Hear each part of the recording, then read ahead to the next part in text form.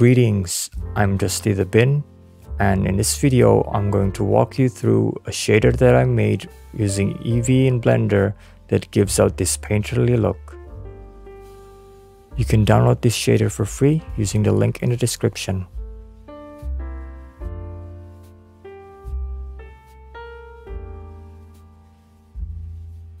Firstly, to be able to use the shader, all you need to do is to unzip the file and then click and drag the Blender file into your Blender session.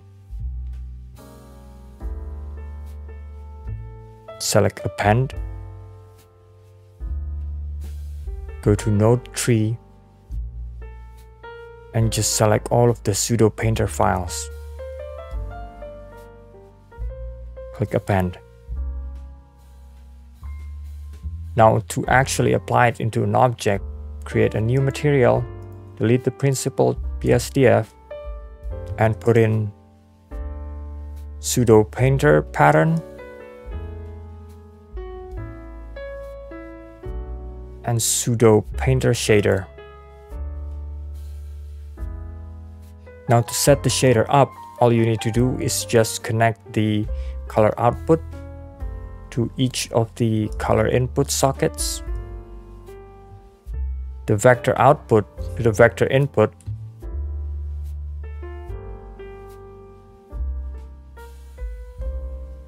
a normal map into the object normal,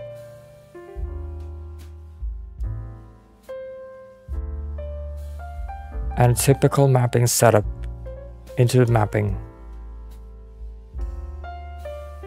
And finally, connect the to surface.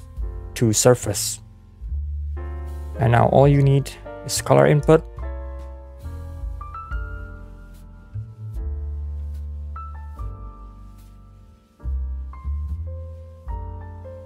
and as you can see, instantly we get that painterly look right away. Now let's go through some of the settings that we can play around with. Firstly, in the pseudo painter pattern, we have pattern scale, which defines the size of the pattern. We have brush smoothness, which defines the smoothness of the brush strokes. We have transition roughness, which defines the roughness of the transition between highlights and shadows. And for now, we're just going to skip on texture displacement, texture blur, and blur resolution.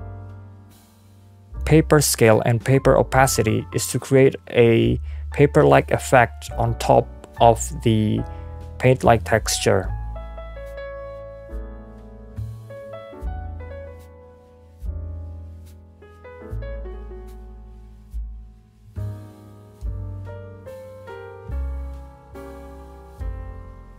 The paper mapping setting is used to switch the mapping of the paper texture into a screen-based mapping. For example, if we move around the sphere, you can see the paper texture is also actually glued onto the sphere. But if we turn paper mapping to 1, the paper texture is now gone independent of the sphere. So even if you move the sphere around, the paper texture doesn't move with the sphere. Now onto the pseudo painter shader node, specular will give an extra highlight. The roughness, just like in PBR, defines the glossiness of the material.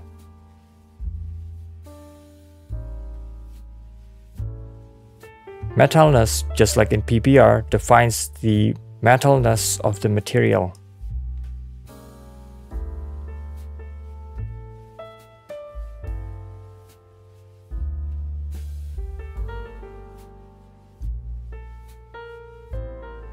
Each of the highlight, midtone, and shadow has 3 different settings, which is color variation, gamma, and contrast.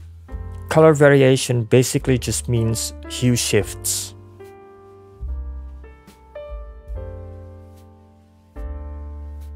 Alternatively, you can also change the highlight and shadow color individually by adding a hue saturation value node or curve node or any other node that modifies the color.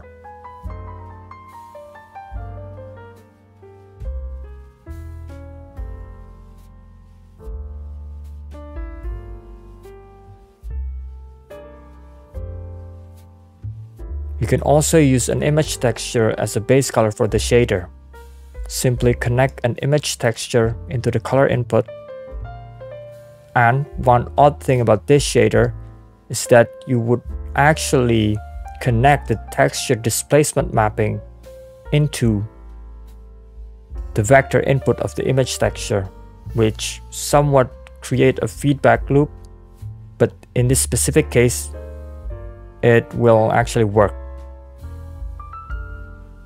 Now, to give this image texture a more painterly look, we're gonna look back at the settings that we skipped earlier, which is texture displacement, blur, and blur resolution. Texture blur simply blurs the image texture that you use as an input. The maximum value here is 1, but you can actually type in a bigger value.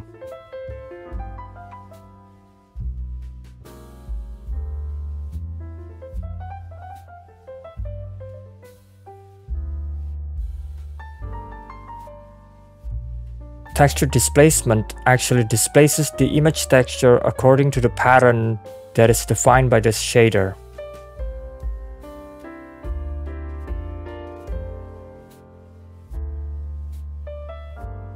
If you change the pattern scale, for example, the displacement will change accordingly.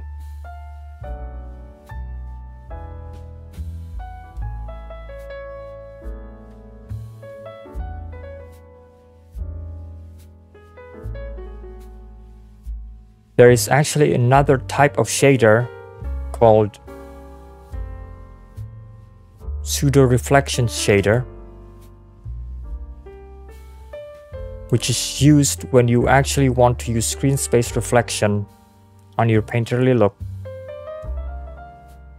But keep in mind that this shader is much more simple and really only to be used if you want to use the screen space reflection. Simply connect the vector output to the vector input and the color that you want.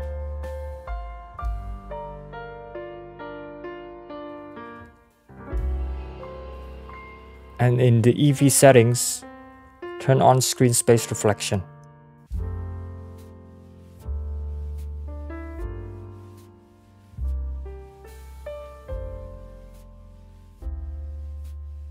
There's a roughness setting and a metalness settings, just like in the painter shader.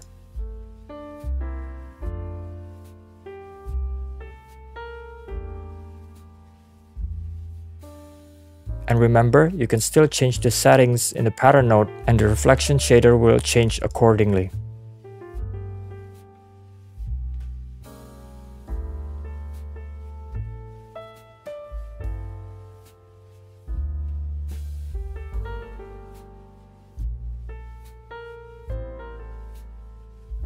Lastly, I want to show you how you can make a paint-like brushstroke around the object.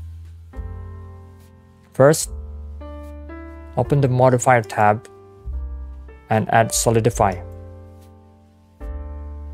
Add some negative thickness.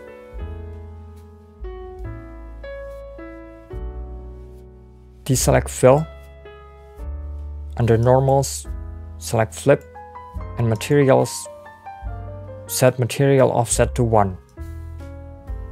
Now under material, add a new material slot. Use the same material that you use for the painter shader and then create a copy. In the shader editor, if you press N and go to options, select backface culling, change blend mode to alpha clip and shadow to none. And now if you go to the pseudo painter shader and go down to brush effect, you can increase or decrease the value to make a paint-like brushstroke effect.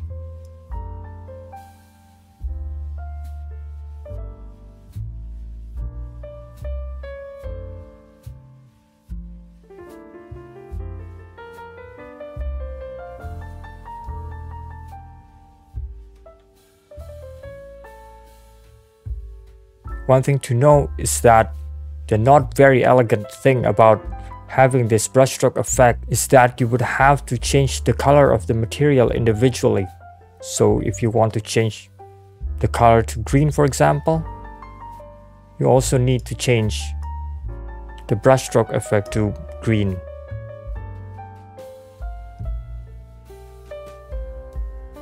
Here's what I got after playing around with the settings a little bit more.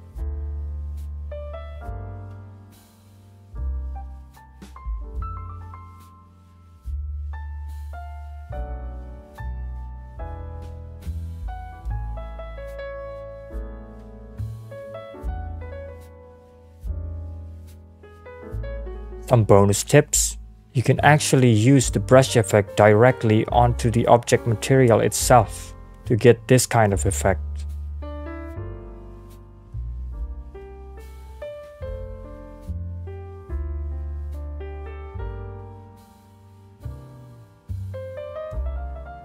Using the UV texture coordinate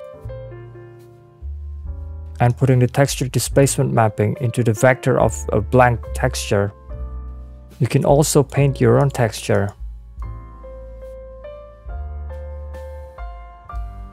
and let the texture displacement setting to make it look more painterly.